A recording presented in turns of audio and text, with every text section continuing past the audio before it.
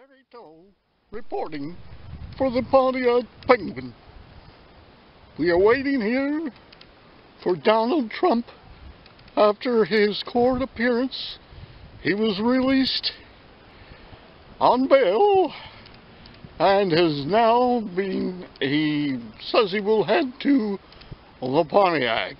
Now there are many places that Mr. Trump can go.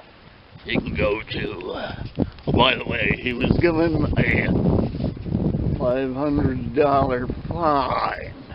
Now Mr. Trump can go to Manawaki, he can go to Kakamaki, he can go to Poconos, he can go to Lustville, he can go to Guiana, he can go to Electaloops, which is one of my favorites.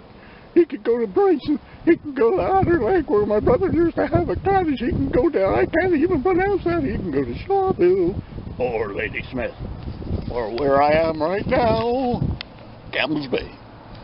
I think we have Mr. Trump's limousine, and he has arrived in Campbell's Bay, Quebec.